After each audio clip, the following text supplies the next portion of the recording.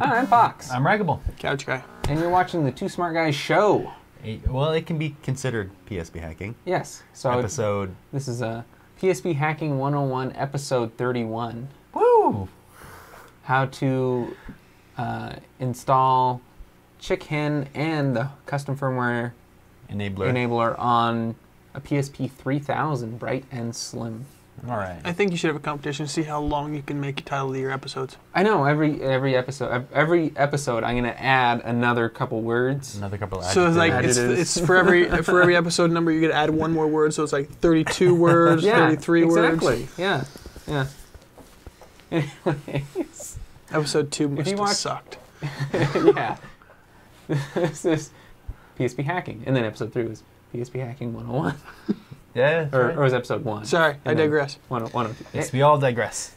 Okay, so this thing, this horrible thing.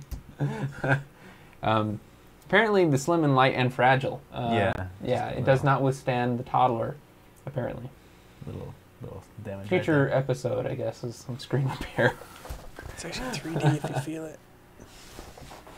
Ooh, that's some damage. Okay, so how do we do evil things with this? Evil. Very evil. Very, very evil. We.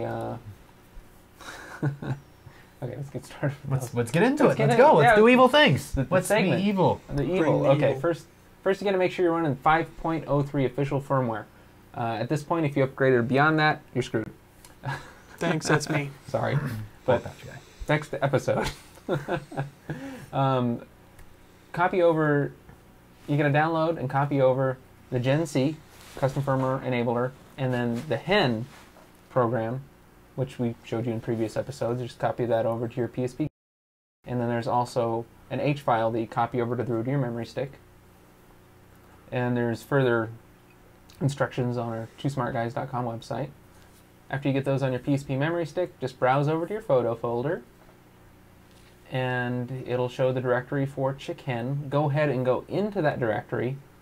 Wait about 3 or 4 seconds, and then go into the Chicken directory. This gives better results for Chicken actually working. And it should overflow the memory and reset your PSP with a big green screen.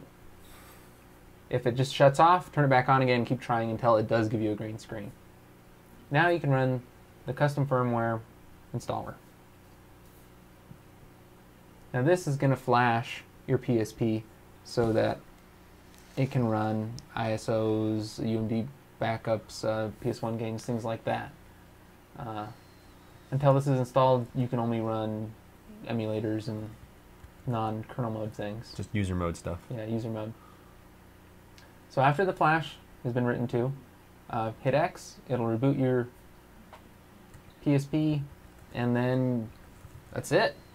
You can load up your memory stick with all the PS1 games, like in the previous episode, and run them on the PSP 3000. So it's pretty cool.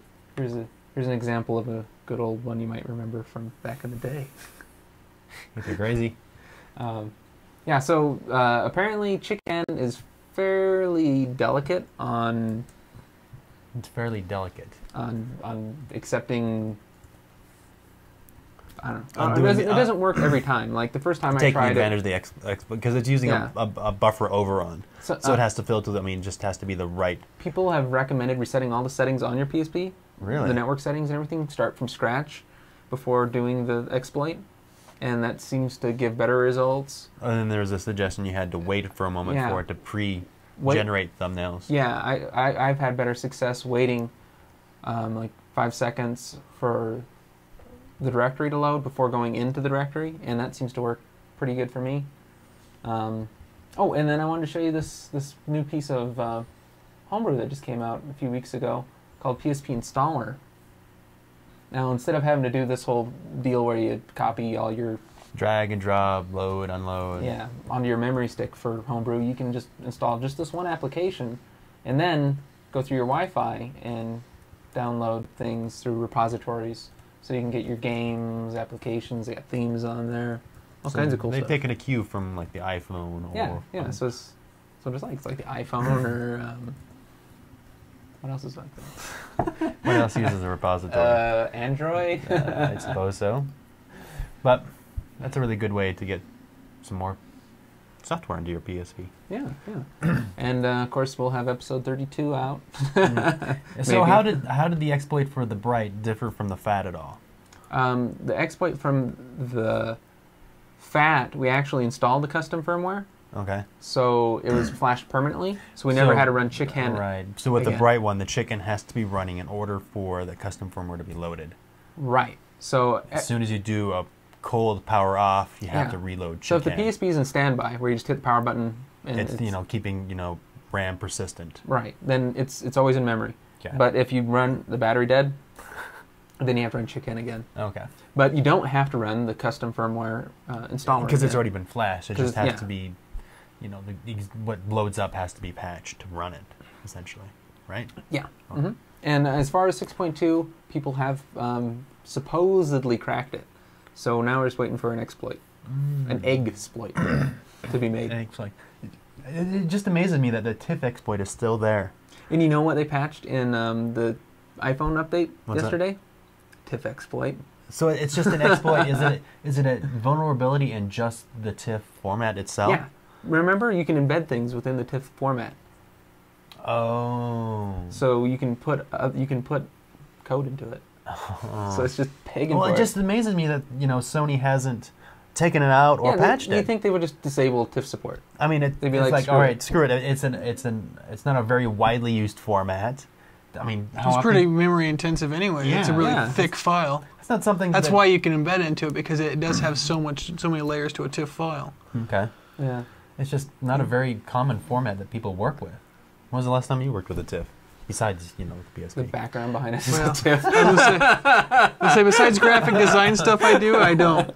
Yeah. We do have a question on our on the chat feed. Do we need a Pandora's battery? No, you don't need a Pandora's battery. Well, unless you're above 5.03. So you can still use the Pandora battery above 5.03? You can on the Fat and on the Slim, but not the Slim and Light. Not the Bright. Not the Bright? Not the Bright. Okay. So the 1000s, 2000s, yes. 3000s, no. Although, Daytel, they make the Pro Action Replay thing.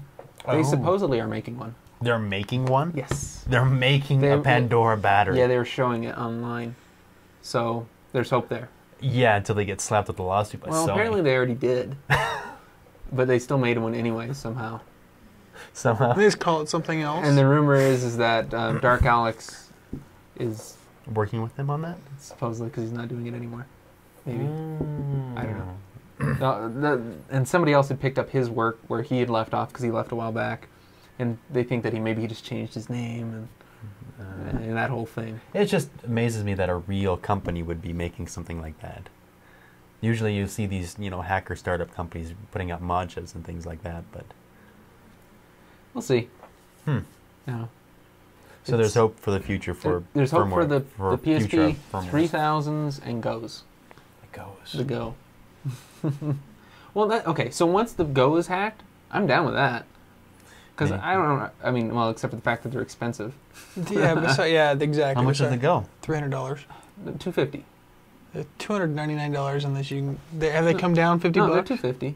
They're $250, but you can get one of these without any games for $150. So they're $100 more. And you lose the UMD. And you now have to download everything you want to do it with. Yeah. And they don't potentially from PlayStation Network. Yeah. With the DRM attached to it. Oh, and that's one other thing. There's another piece of homebrew that you might want to install that enables you to get back on the PSN network. Oh. Because they require you to be on 6.2. Okay. So you install So it's kind of just like faking? Yeah. There's a little piece of homebrew you run and it'll fake it so you can get on there. It's like the metadata tag that's like, oh yeah, I'm really doing it. No, I'm really Firefox. So if you want to explore. Yeah. So if you want to run Little Big Planet, then you got to put that on there. Okay. Oh, well, that might just kill it for me because I'm starting to really like Little Big Planet. Well, yeah, but you could do it. Hey, did you see? Have you seen that the calculator that they built in Little Big Planet? They built a working physical calculator in Little Big Planet. They have physical calculators. Yeah. And they replicated that one, or one of them, inside Little Big Planet. And so he'd step on the switch, it'd move all the gears. He'd step on another button to get the next number, move all the gears. Then he'd push the addition button, and all the gears would move again, and then he'd get the result. It was massive. Like the guy would scroll up. I was just really happy because I got the highest score you can get on Little Big Saw Planet the your other day. tweet. Okay, 1 back to million the show. We points. gotta end the show. Okay, we're No, we don't have to end the in. show. We can keep talking for hours. No one We can cares. end the recorded show. Oh, all right, fine. You and just like to we edit can continue anyway. on with the live show.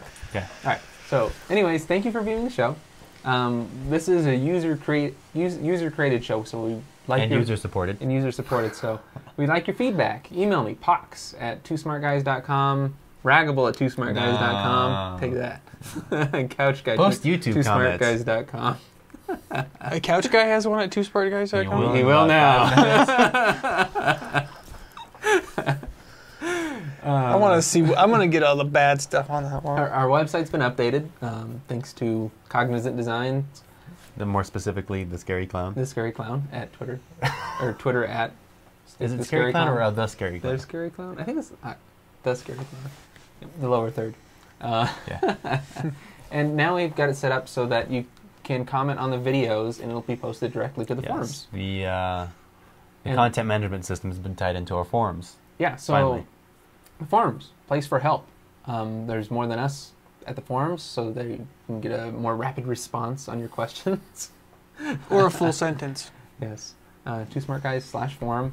Also, we have DVDs of all these wonderful shows with outtakes, bloopers, audio commentary. Show notes. Just $10. We'll send one out to you. Yeah.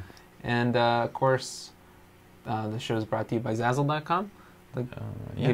Give you a good discount if you use our code TwoSmartGuys. For an order of how much, though? $50 or more. $50 or more. Give you 10% Yeah. So off your order.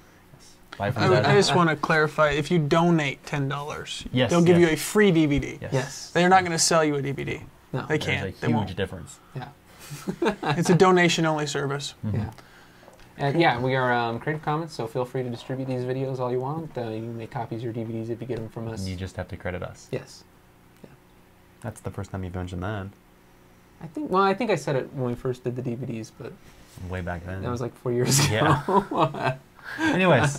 Anyways, So we see you next time. next week we do live shows every Wednesday night at 9:30 Pacific time. Pacific time. Specifically Just stick with Pacific. Mountain Standard Time. Nobody knows what that is. Nobody lives in that time zone. Just, it's 12:30 Eastern. It's 12:30 Eastern. There you go. Okay. 12:30 Eastern time. If you can't figure that out, then Yeah, but then that's technically on Thursday morning.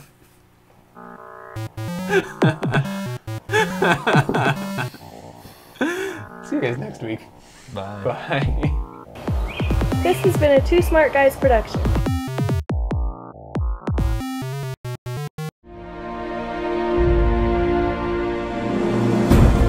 Two friends must rise up and face their destiny. Holy!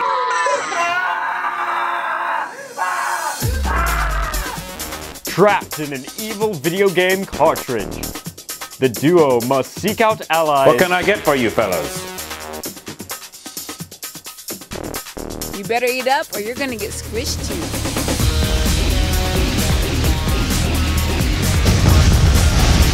and find a way to get beyond the clipping flame.